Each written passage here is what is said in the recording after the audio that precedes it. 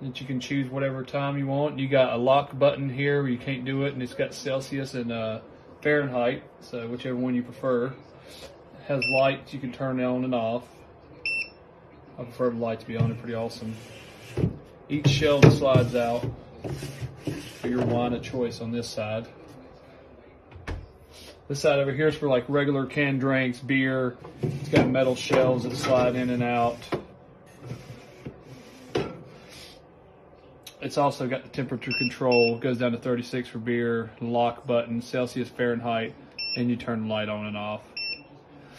And it cools down pretty quick. As soon as you cut it on, it's about down to the temperature where it needs to be.